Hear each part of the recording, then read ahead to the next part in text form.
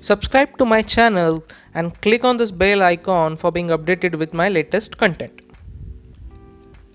Connecting to the JDBC databases is quite an easy task in MuleSoft. Similar to the file connector, we have database connector component available which allows Mule application to run diverse queries like select, insert, update, delete. In fact, we can even execute stored procedures. My name is Vishal, welcome to my channel, and today I'm gonna walk you through this database connector component. Alright, so I have set up a MySQL server on my local machine and created a new database called MyMuleDB. Inside that, I have created a new table called employee_records, which is going to hold some employee related stuffs. And I inserted few records in the table, so there are 4 records as of now in my table. So what I'm going to do is that I'm going to use this database configuration to retrieve these values from the table using database connector in MuleSoft. So I'm going to create a flow for it. Okay, so here we are in Anypoint Studio. So let's go ahead and create a flow for it.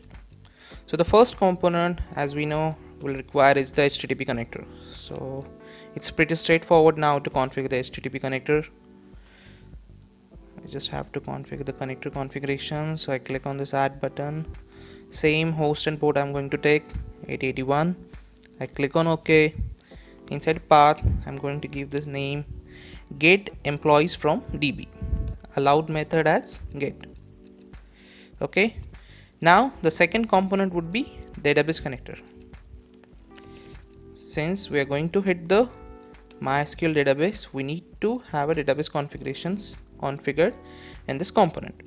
So inside this connector configuration, click on this add symbol, select MySQL configuration. Since I have a MySQL database, so I'm going to select that MySQL. In case if you have any other database like Oracle or Derby, you can choose that configuration. So I click on MySQL configuration and click on OK. Now here the host is, it's running on my local, so it's localhost. Port by default for the MySQL it's a 3306, but I changed it to 3308. So this one, username it's root, password is something, and database name is MyMuleDB. Alright, now if you scroll down, there is another way you can configure the database configuration using DB database URL. As of now, I'm going to skip that. Now here we need to add a driver to connect to that MySQL database. So you must be having a driver to connect that. In case if you don't have, you have to download it from the Google for the, it's similar to the JDBC connectors or the drivers we have to connect with in Java. So you need to have the driver. So I have already downloaded the driver, so I'm going to use this one, the MySQL connector Java 5.1.45. Alright, I configured it. Let's click on the test connection to ensure it's connecting. It says test connection successful. That means we are able to connect to the database. Click OK and click OK. So we have configured the database configurations. Now select the operation over here. There are multiple operations given over here like select, insert, update, delete, stored procedure in case if you want to call. As of now I'm going with the select.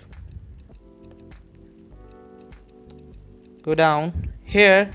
There are different types of query you want to run, like parameterized query, dynamic query, from template. So select the first one, parameterize. First I'm going to do is that I'm going to full fetch that all details from that employee records. So I'm going to write query, simple one, select star from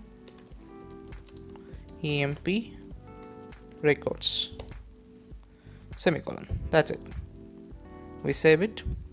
Now the third component we'll need in our flow is that the details or the result coming from the database is in object form. So we have to transform it into something. So we have a ready-made transformers available like object to JSON, object to string. So I'm going to use object to JSON one. I click it, append it to my database connector. Eventually I'm going to add a logger.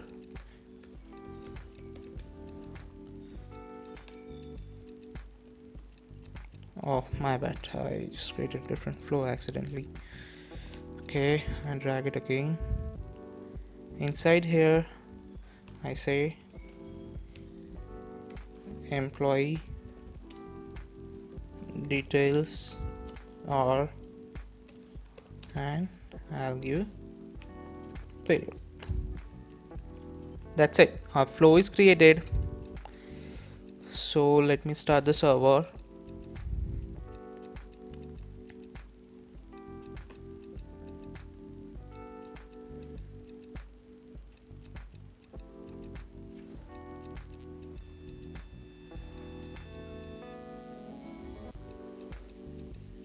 Okay, so application is deployed. Let's clear the console and switch back to the Postman.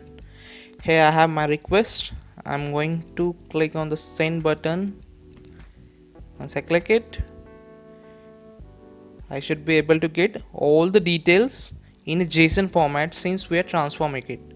So if I open my MySQL console, you can see the same details what we have in a table we are getting over here. So basically we are retrieving it from that table. So here we are able to connect to the database using database connector. Okay, right now we are just executing a simple select query to retrieve all data. We are not applying any where clause, or we are not filtering out the details in a query. So what I'm going to do is that I'm going to pass a department as a part of my request, and I'm going to read that and will be passing to my query in a where clause. So for that purpose I'll be creating a new flow. So again, the first component for my flow will be HTTP connector. Connector configuration is already configured.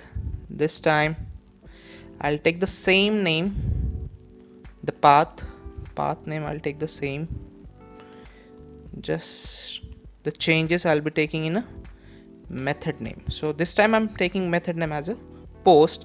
I'm going to pass that department ID, so I'll be adding over here, it's a URI parameter I'm going to pass, so I say department.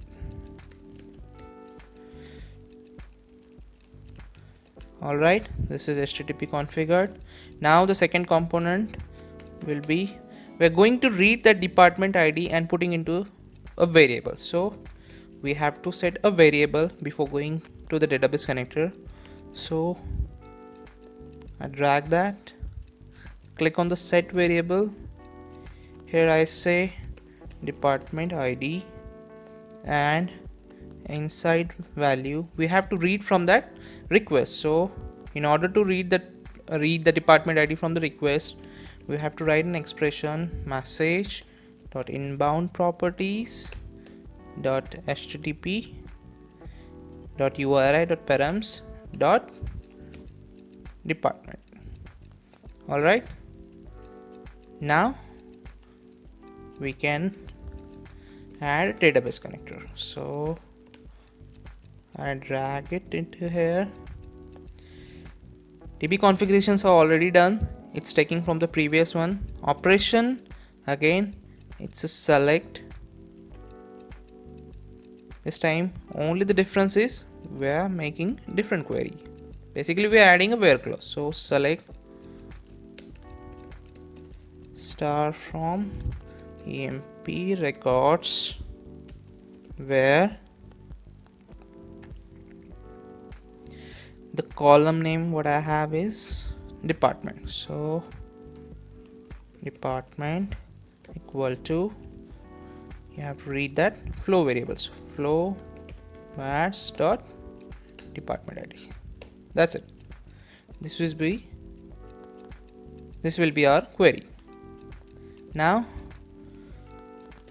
next component is object to JSON transformer. So this one, I click on this, append to a database connector. Eventually let's add a logger.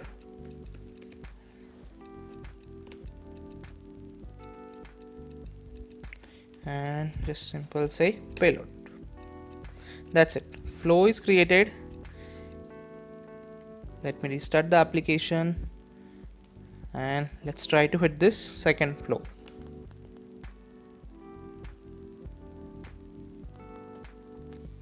Alright, application is deployed.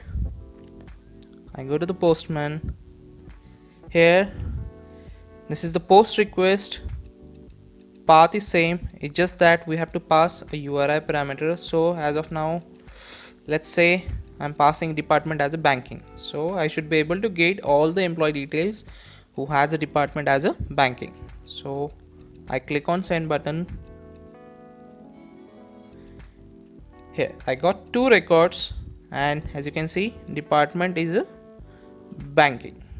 Okay, let's try to change the department to, let's say, insurance, and see what we get. Since we have only single record for insurance, so it is giving us that.